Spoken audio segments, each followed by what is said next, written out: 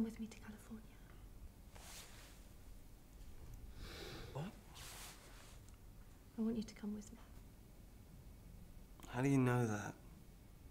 Well, I don't know. I feel it. Are you sure? Yes, I'm sure.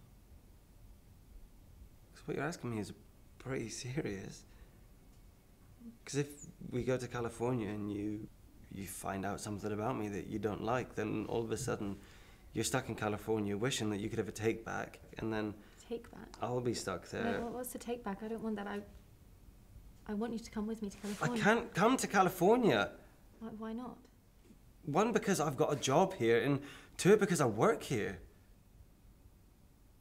Look, well, if you're not in love with me, you can just say that. I'm not saying I'm not in love with you. Then what are you afraid of? What do you mean, what am I afraid of? Why can't you come with me? What are you scared of? What am I scared of? What are you not scared of? You live in this tiny little world where no one challenges you, and you're scared shitless to do anything else. Don't talk to me about my world. You're the one that's afraid.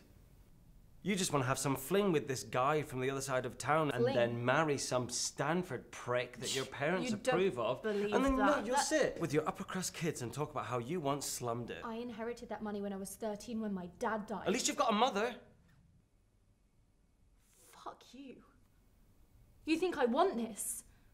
I'd give everything I have back just so I could spend one more day with my dad, and you know that, so don't you put that shit on me. You're the one that's afraid. What the fuck am I afraid of? You're afraid of me. You're afraid that I won't love you back. And guess what? I'm afraid too, but at least I have the balls to give it a go. At least I'm honest with you. I'm not honest with you. No, you're not. All right, be honest with me now then. Tell me you don't love me. And I'll leave you alone. I'll be out of your life, no questions asked.